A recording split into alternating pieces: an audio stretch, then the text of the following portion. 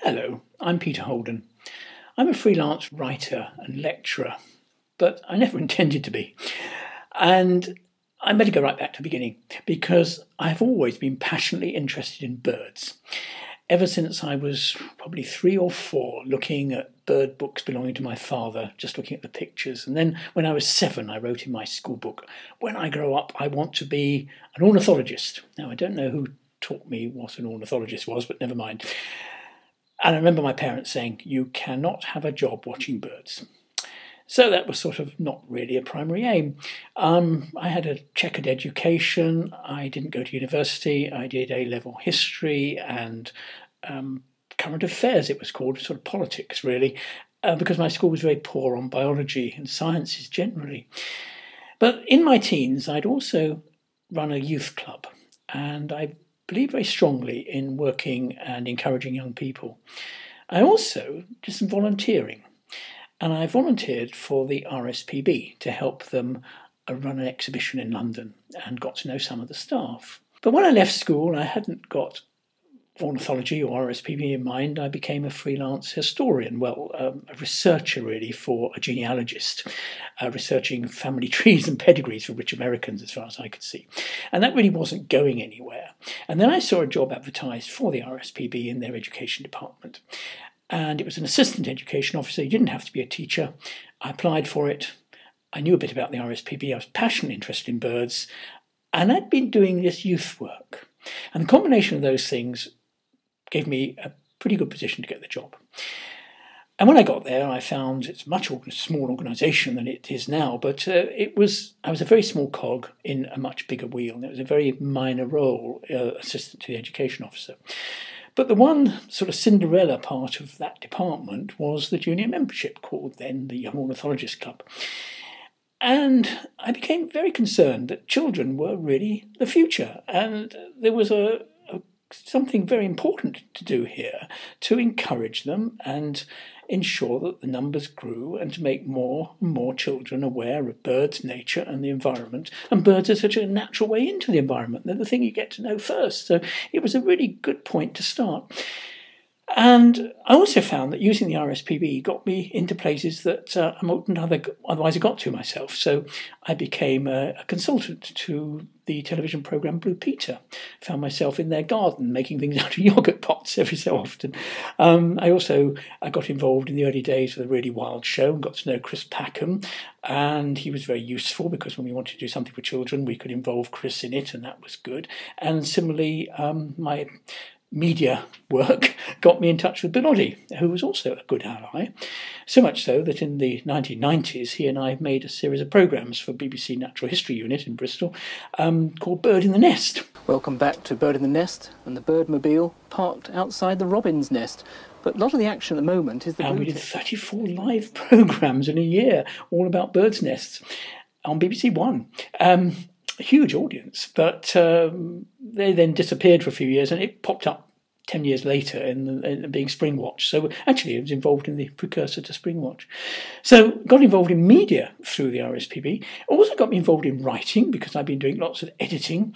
And so when a publisher called Usborne was looking for a new series of books called Spotter's Guides, they chose birds to be the first one. And they approached me about writing it, which I did. And that went on to sell, I wasn't on royalties unfortunately, but it went on to sell thousands and thousands of copies. And then over time, I met other publishers, I had other ideas for books. And in the space of about 30 years, I've created 10 different books, and together they've sold over 1.5 million copies. So, it's really done very well. That's an interesting part of my career I would never have planned. And the third part, which grew out of the youth work, was volunteering, because we found that to work with adults who wanted to help children get more interested in birds, you had to train them, and there was all sorts of health and safety issues. And we were very early in on that training, and we put a good training package together. And the RSPB recognised this, and I found after a year or two I gradually accrued the responsibility for training across the RSPB as a whole, and then took on the whole of the responsibility for RSPB volunteers, which these days is about 15,000 people. And we put together a policy and training and all the things you need to do when you're working with volunteers. But it made me very aware of the value of volunteering, which is where I started, was way back at my roots, when you remember, with me helping with that exhibition, was that it's the ideal way in. And the people I was seeing as volunteers fell into broad categories. There were a whole range of different people wanting to do volunteering, but there were people who wanted work experience, their first foot on the ladder, if you like, who wanted to know what conservation work was like. There were people who were returning to work after a gap for one reason or another, sometimes unemployment, sometimes young mums. It was all sorts of things.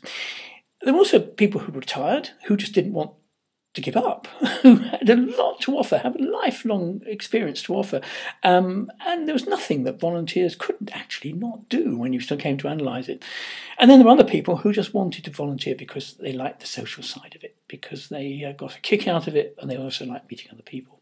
So I became passionately supportive of volunteering.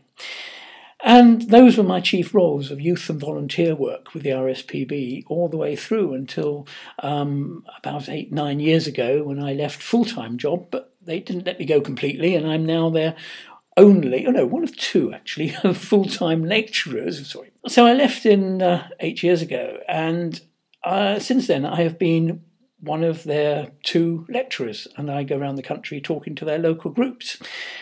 And I found there are other people who want talks as well. And I've discovered cruise ships. Now, cruising is not my ideal holiday, but gosh, the ships go to nice places.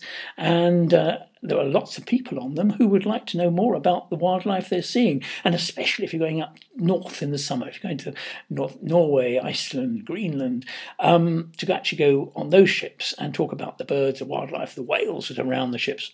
This is enjoyed, and I can often be talking to an audience of 100 or 200 people. So this is really my big challenge, is to get the message of birds, wildlife, conservation over to as many people as it's possible to, using whatever skills I happen to have. And I'm a great believer that volunteering is often the key way in, of getting yourself known, because that's still important, even in these days where it perhaps shouldn't be, but it is.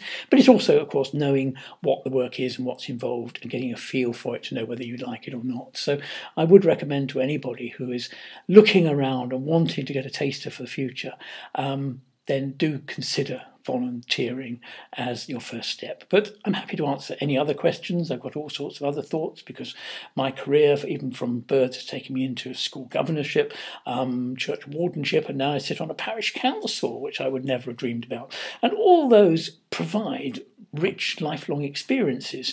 And I find that even these days, I am still learning. I learn about schools through education, through being a governor. I learn about, from a parish council, I learn about conservation from the point of view of planning and what can and can't be done in the countryside. So it's making a contribution to the environment and also to the communities at large.